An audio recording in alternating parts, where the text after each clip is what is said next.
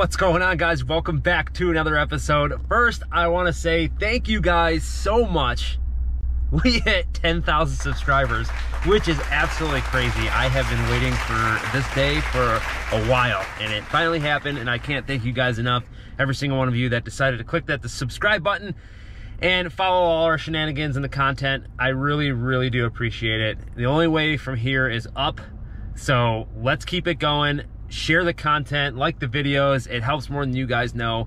Today, we are going to be sharing some even more exciting news, and we'll get to that here soon, but I want to let you guys know that I was really appreciative of you guys for the 10,000 subscribers.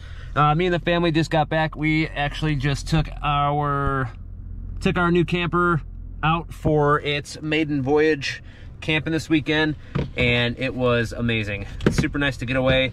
The truck was a beaut. For those of you who don't know, I have a 2020 Toyota Tundra TRD Sport. It's filthy right now from the trip, but I'm actually just running out. We just got everything unpacked, and I'm running out now to grab something for the house, and then I'm going to head back and dive into what this video is about today, which you can already tell from the title. Pretty epic news and pretty epic parts, so definitely stay tuned. Guys, repping my Damond Motorsports swag today. I'm always wearing their hat because I just love it. But huge shout out to them and their team. They just popped off a 10.51 in the quarter at 131 with a 147 60 foot.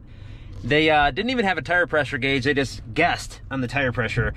This drag MS6 has been in the making for probably about 2 years, and it's got a lot of different things on it that people aren't running, such as like a Borg Warner turbo, a different ECU, stuff like that, and they're kind of figuring it out, but it is starting to haul the mail, and it is pretty serious.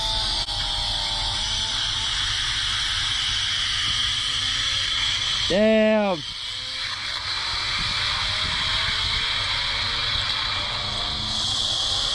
Thing almost popped a wheelie, man. Watch the front end. Oh!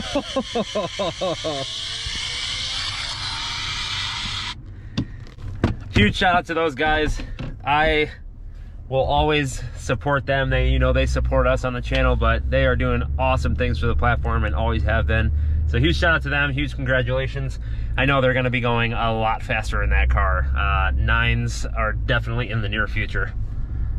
But we're heading back to the house, and I'm gonna let you guys in on some great news.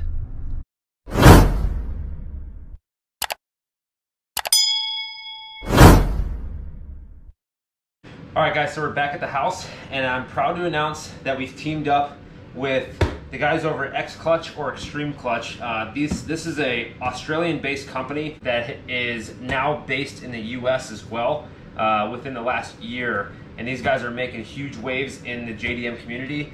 I've been looking for a clutch, as you guys know, for the Speed6 that's gonna hold up to the power. A lot of the clutches we've run have been like ACT with their 6-puck, but we've been looking for something more on the twin disc side of the house to hold up to the power and the abuse that we're gonna be putting the car through.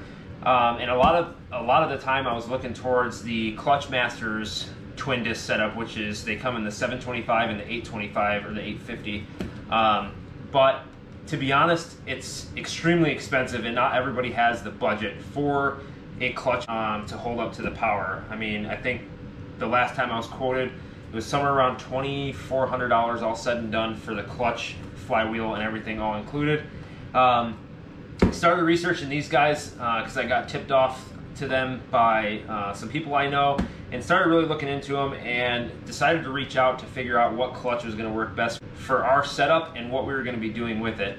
I was straight up honest with them and said we're going to be trying to push for 700 to 800 all-wheel horsepower, and we're going to abuse it. So I wanted something that's going to hold up to heat, and it's going to hold up to the abuse of all-wheel drive launches and stuff like that. So that way I'm not undershooting it and have to replace the clutch sooner than I would like to. So they set me up with their ceramic twin disc clutch that's rated for about 1,350 foot-pounds of torque.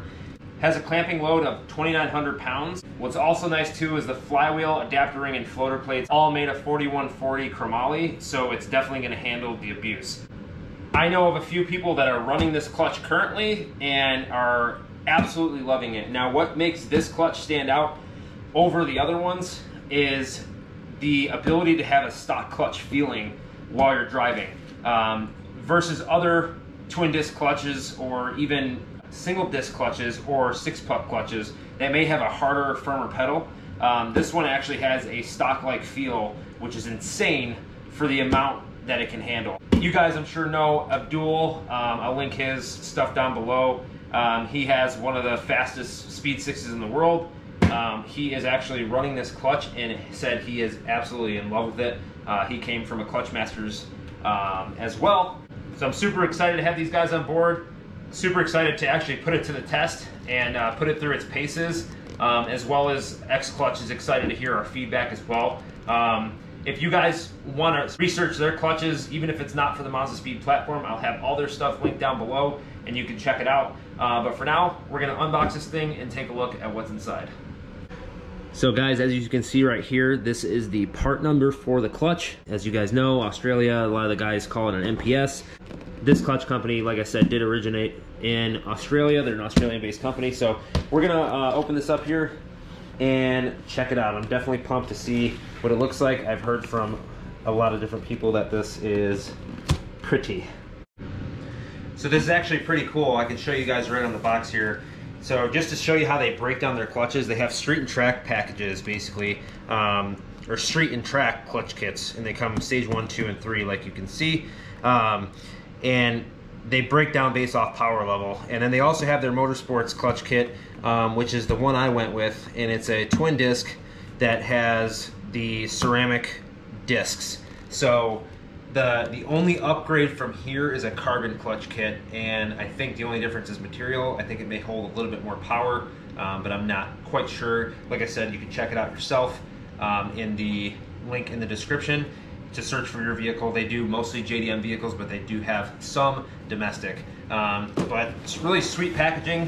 They do a good job, but we're gonna crack this open here and take a look. Yeah, this is sweet. I love the way they like mark it. It's really cool. I like their design. Lots of stickers, jeez. But it gives you, looks like all the tech stuff on it and how to prepare it and set it up. Now this is a 9-inch clutch. They offer a 7-inch as well, if I remember correctly. But let me go ahead and rip this open for you guys so you can see.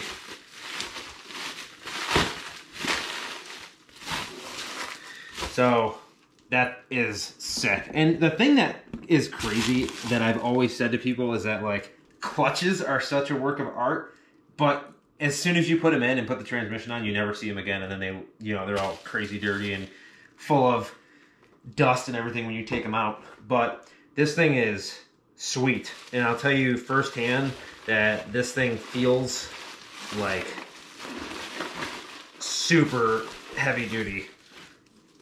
And as you guys can see, twin disc clutch, everything's all kind of put together right now. It all comes with real nice hardware to kind of secure everything down.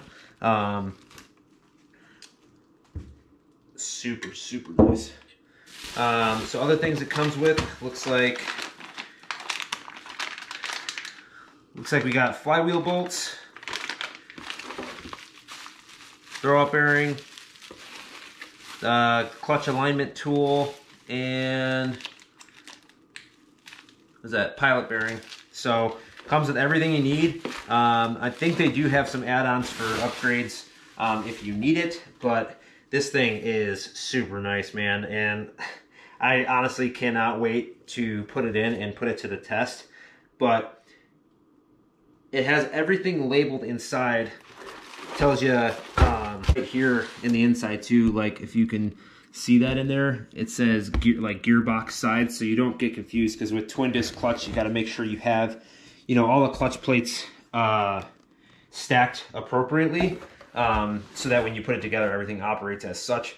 But like I said, they have a tech bulletin here that you can go through, and do your research before you put it together. It shows all the torque specs and everything for how to put the cover plates on and everything, and just kind of gives you an overall breakdown. So as you guys can see right here, shows you the Australian and US site, australianclutch.com-au, and then US site is xclutchusa.com. Literally the same company, just because of the different countries. But huge shout out to the guys at Xclutch for huge help. If you guys have any questions on what specific clutch you should run for your vehicle, give them a shout. Break down what your car is and what your power goals are and how you're going to be using it, and they'll be able to decide which clutch is going to work best for you. I went with a little bit overkill as far as the 1,350 foot-pounds of torque. No, I will not make anywhere near that. But this clutch specifically is going to hold up to the abuse a little bit longer than, say, just one of their normal clutches that would be rated for the power range that I'm going for. So huge shout out to these guys. I'm extremely excited. Out of this entire rebuild process that we're doing, I think I'm most excited to try this product out. And I'm not saying that just because, you know, they're a new sponsor on board. You guys know I support, you know, all of our sponsors. I like what they're doing and what they stand for. So huge shout out to them, like I said. So you guys will see more of this when we go to put the engine together and bolt this up and get ready to drop everything in the car, which I'm super excited for. I have another video for you guys coming this week. It's an update video on where we're at with the Speed 6. Ran into a couple issues waiting on parts that we need to get everything back together. But we have everything else here ready to go, and we're almost at the point where we can start rifling this thing together and get it back on the road for you guys, because I know you guys are dying for Speed 6 content. More videos coming at you for the Speed 3 as well, and hopefully be able to catch some race events this next month that we have local to us going on, if everything goes well and they're not canceled due to all the COVID stuff that's going on. But I appreciate you guys watching. Like I said in the beginning of the video, thanks so much for 10,000 subscribers. It's a huge goal of mine, and I'm excited to grow from here and bring you guys along for the ride. But feel free to check these guys out. Hopefully they have what you need, and until next time, I'll see you later. Peace.